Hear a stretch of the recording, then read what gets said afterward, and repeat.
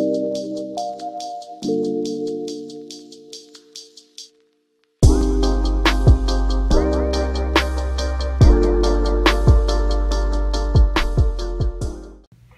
me today is one of America's top casting directors. David O'Connor is joining me, based right here in Chicago. And David, welcome to the show. I'm glad to be here. Thank you. First thing I want to ask you is probably what a lot of people want to know or don't know. What is a casting director? What is your job in the television industry? Well, a casting director typically gets hired on by a client, whether it's a studio, network, production company, or ad agency, to find people to fit their project. As a casting director, doesn't represent somebody, so they're an objective view on who's the best choices for the roles. So in other words, you are looking in layman's terms for that right face, that right person that would bring that part to life, correct? Yes, based on many different criteria that comes through. Could be based on looks or it could be based on talent. And you've been doing this, I know, for a good number of years. How did you get started in this business? What drew you into it? Got started in casting because I didn't know how to work with actors. Oh. I was writing and I was learning how to direct and create projects, and I was moving in a more film and television director, writer category, I guess, as a career, and got sidetracked by casting because I didn't know it. My education wasn't leading down that path. I went to the Art Institute of Chicago and studied art and filmmaking and drawing. That certainly wasn't really involving talent unless it was drawing a model or something.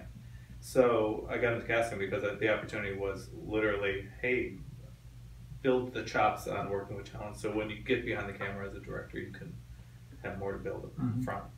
Now, when the talent comes to see you, what exactly do you do? Is it sort of a firing squad in front of you? Do you sit there like this from head to toe? What qualities are you looking for in an individual? Well, it's not necessarily American Idol type of thing, although we've done open calls where it's that kind of panel thing. But typically, when you're coming in, it's based on a specific role for a specific project. So we're coming in, you've got a script or you have direction on what to do, and you need to come in prepared first, know what the project is about, know the details about the project, whether it's union, non-union, what the rates are you available for the shoot, and then know the characters in the script, and know them, and then be prepared to change.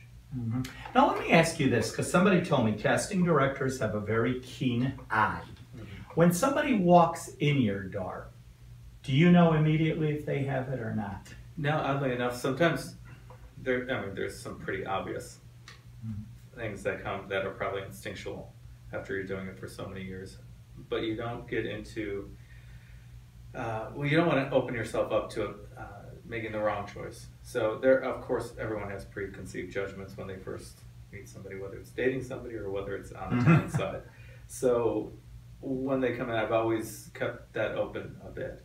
I know if I know the actor well enough, I already know somewhat the path that they're going to go down, so we can help them before they actually get started with some notes. However, I've been surprised by people completely. Sometimes it's a real person who comes in who's just a natural. Sometimes it's an actor who I didn't think could ever do any kind of comedy, and you say action and they are funnier than anything. But it's tough. Look-wise, it's pretty obvious. Which reminds me, it's so funny you brought that up. I just read an article the other day about Ray Romano. When he got hired for Everybody Loves Raymond, the first thing the cast thought is, this show's going to go nowhere with him. And look what happened. So sometimes it's not always just out there then. No, talent can absolutely win out. Talent can make a series, talent can make a commercial. I'm working on a project now that they were dead set on a certain look, and we started throwing in just some talented people who were outside of that, and they're going that route more than it is based on the look. Because people have their visions, but then it's our job hopefully to add to it. Now when they come in, how is the audition? Obviously there's a script. I take it it's not the full script of the show or whatever, it's just they run lines for you, or what do they do? If it's a television project or a film project, you're getting scenes to do both sides. Picked out. Sometimes it's just one, sometimes it's multiple, depending on the character's arc and progression, in case you need to see more. Otherwise, if it's a commercial, it's pretty straightforward. There's a script. Sometimes the hardest roles are roles that are MOS or without sound. that people just have to act and give reactions to. Oh, I'm eating a burger, or I'm having a conversation in the background, I need to look happy, or I'm opening a door. Oddly enough, some of those are very difficult to do for people because they tend not to just be natural, they tend to go large and are out there. And they also come in thinking, oh, it's simple, but it's not. Imagine we're doing a car commercial, and you are going into a pit stop, and suddenly there's all these people around you doing different things. You have to use your imagination, whether it's improvisation or just common sense with, oh, they're jacking the car up, or I have to react to somebody coming around. There's a world around me. And a lot of times an actor doesn't think about that world. They think about, oh, well, I don't have any lines, so I don't really have to worry about it. But when you say, okay, this is it, do it, they're like, oh, I didn't know I had to do all this stuff.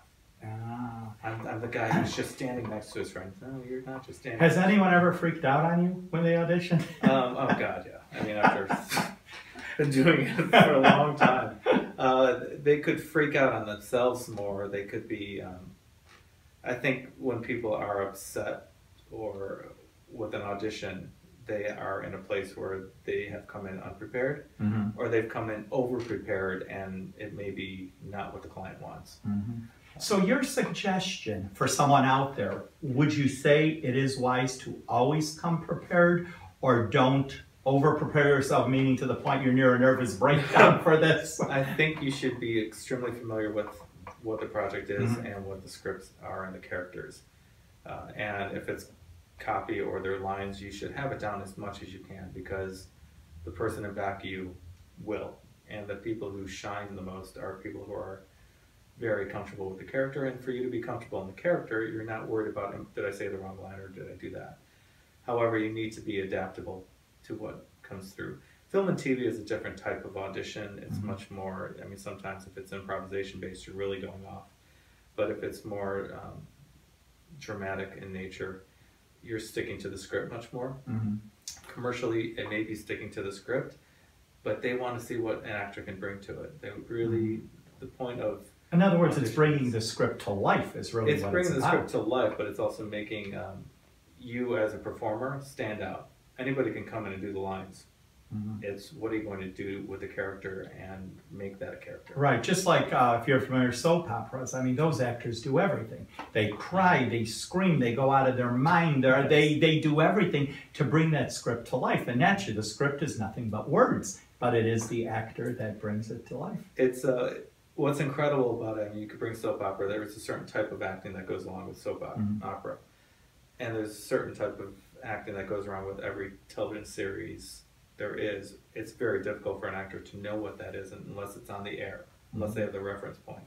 Grey's Anatomy, everybody kind of knows as an actor, this is where they're going, this is how they speak, they have a certain cadence, they have a certain look to it, so they can prepare for that. But when it's a new show or a new commercial campaign or a project that is under development, you don't know. So they're developing it around the actors who are coming through. Now, when the actors come to see you, do they immediately find out if they won the role, or is it kind of bye, thank you, we'll be in touch, or and then obviously you contact the agents, they book them, they got the role? How does all that work? Well, it's extremely, extremely rare when somebody walks out in an audition and we're saying you're booked for it. Typically, there's a callback. So the first audition, we're getting them in, we're reading them through the lines, we're getting it presentable to show the client, the director, the creatives. So the callback is a little more technical than the first audition. The callback is much more, hopefully the director will get involved, or they've given us very specific notes to work with them. And then it's going to go through the procedure. Again, television, film, advertising, everyone has their different procedure and protocols for how it goes through the structure. Sometimes commercial okaying or saying, okay, we're ready to book those select people, goes through a process, because there's always somebody higher up on the food chain. And sometimes on the larger campaigns, they want to go to the head person.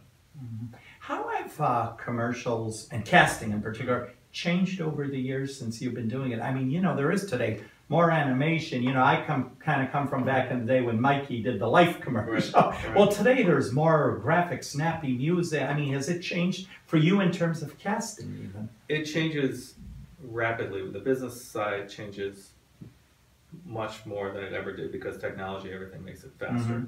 But advertising with who they're going after changes along the lines of our culture and changes along the lines of film and television, which if it's advertising based, they're kind of using that as reference. And it's changed on, it could be politics, it could be racial, it could be, you know, when I started there wasn't like, oh, ethnically ambiguous. It's like that's a usual term that gets used now. But 25 years ago, it's like, oh no, well we want, you know, we want black, we want white, we want Asian. That was very specific, but there's so much more crossover now. It's a great melting pot, and it's wonderful that more people are being considered across the lines. How many people, this may be a card for you to answer, but do you know roughly how many people you cast a year in different projects? It could be as many as 500 a year, depending on what it is. And when they come see you, I take it they see you, or do they see assistants? No, they're seeing assistants or other casting directors are in there. Okay, so then are you the final say? If somebody, say your assistants like this guy, then do they say, David, we want you to take a look at this? We're or you definitely trust a team. them implicitly? We're a team. We're involved from the moment the job comes in to the moment it's booked. So we have it arranged here so everyone can kind of move in and take over whenever they need to take over. Every office works differently. If it's only a one-person shop, they may not, but we have a larger operation, which is great because we get a lot more input and a lot more voices to challenge, to say, oh no, I don't think they're right for this one. I think they're great for this one. Their look has changed, and for one person to keep track of that is extremely difficult, even with technology. We're able to, you know, go back on auditions that we've done for somebody over the last 5 years, so we'll know exactly what they look like. So look-wise, performance-wise is always changing. People are getting better at their craft. Hopefully they're getting better. So it is all about the look. I mean, would it be that technical that it's looks, height, weight, eye color? Does it get that technical? Depending on what it is. We could be doing a print campaign, for example, that needs beautiful eyes. And it's amazing when you look at something and you look, oh my God, that's a beautiful person, a really handsome man, and then you look at just their eyes like, oh, they're really not that. They're bloodshot. They're really not. I mean, they're beautiful, but their eyes really aren't. It's their entire face. Exactly. Same thing could go for lips. And then somebody who you may not find is like, oh, this is the most perfect. They may just have beautiful eyes. So when you get into specifics like that, it changes. But yeah, because I know someone said, like, you know, years ago, a week ago, back to Madge, the manicurist. I mean, beautiful hands. So are there commercials that are just for hands, for nails? And sometimes that's all that's seen even on camera? Absolutely. There's plenty of jobs that are just for hand models. There's hand models who specifically that's their entire career, whether it's print or commercial. They're jumping in and doing that. There's body models who are just doing body models. Much more prevalent in film when they're needing any kind of nudity or things. They may have somebody stand in and do that. There's extras, there's OCPs, there's a wide variety of types that are needed. Now, all the years that you have been doing this, has anything ever shocked you? I think we're shocked all the time. It's less and less, but there's, I think it's more surprise. I think we're always on the actor's side. We want them, we're hired on by our clients, but we want the actors to perform and always do great. So I think it's more surprise when we bring somebody in and they've grown and they're just blowing the role away. They just got it, they understand it, and they're controlling it. So any advice out there for someone that's relatively new to the business, maybe just got an agent, just starting the audition process, anything you can give them a bit of advice? Educate yourself. Be comfortable walking in. Everybody is on your side, even though it may not feel that way. Everybody wants you to succeed. Nobody. If I'm auditioning 30 people for a role, I want all 30 people to be fantastic. I want it difficult for my client to say, oh. But a lot of people don't.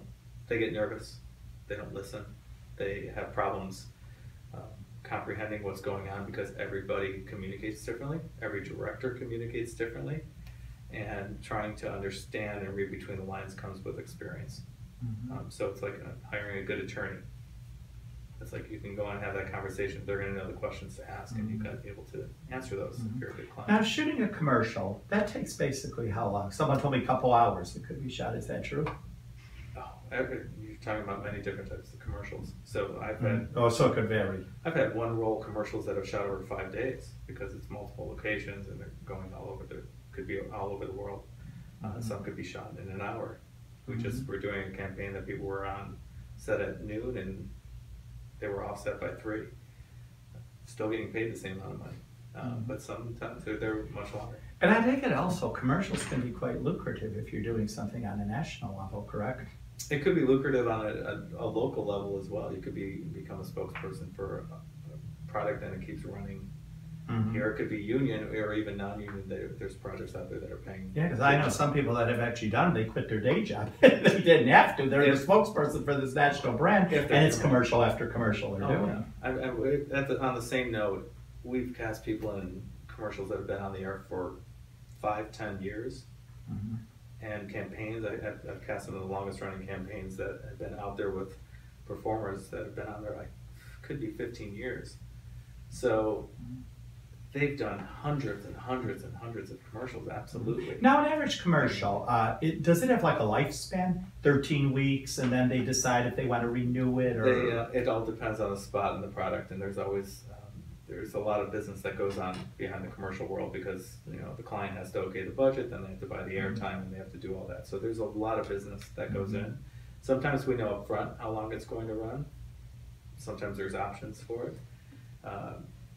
The union has their own rules for renegotiating and putting it back up there. But there's no, sometimes they've run once. I've done Super Bowl commercials that they aired once. That's it. And they made $30 million. No, the actor didn't make a lot of money at all. No, because it's definitely on a lot of them. If it's union based, you're getting residuals. So if it airs once, it's not great, even though it's a massive audience. If it airs. So are you saying like the Super Bowl commercials when they were once? That's right. I never thought of that. They're not getting residuals. That's a one-time shot. It's pretty rare when they're just airing it once, but it does happen. It's a special gimmick or something like that. But there's plenty of commercials that we're surprised that it's still running, it's still on the air. Are there any commercials that the person auditioned for, you casted for, and they never even made it to the air? Does that ever happen? Oh yeah, they can. So they could die in test markets, or they get cut out of it. Sometimes they're shooting multiple scenes for something and it's just not enough time. So I guess we're safe in saying it's a little bit of combination of luck, looks, talent, knowledge, like you said, education, experience, and just like any other profession. I mean, if you're studying to be a doctor, you need to know your field. So you need to know this field as well to sort of be successful. Absolutely. Look at every audition as a job interview. You want to go in knowing that company. You want to go in knowing the employees that are there, the culture behind it. Otherwise, somebody else is going to step in there and get that job. And even if you don't get the job, it's not the end of the world. No. I mean, it's each one else, so you can chalk it up to another learning experience. Hopefully you're learning from every audition. Absolutely. And finally, I need to ask you, ask the pro, what do you think? Do I have it? There's always a chance. There's always a chance. It's the strangest career that I have not been able to find another career that somebody could start after retirement and be as successful or more successful at a career. The beef lady years ago, remember Clara Peller? Where's the beef for Wendy's? Everyone out there remembers that. I guess it played national. That was like in her 80s, and she became a success. That was Joe Saddlemeyer, who's out of Chicago. Yes. So that same thing. It's all ages, it's all sizes, all shapes. It's not like someone has to starve themselves and be a size 2 because they can't be in this. It's a variety. In other words, it's people. You're looking for people that are people. Absolutely. You got it. You people being people. I mean, every shape, size, we never know what's coming through the door. We never know if that's something unique. We're looking for huge mountain men, like out of Game of Thrones right now, and we're looking for smaller people, petite, for another role.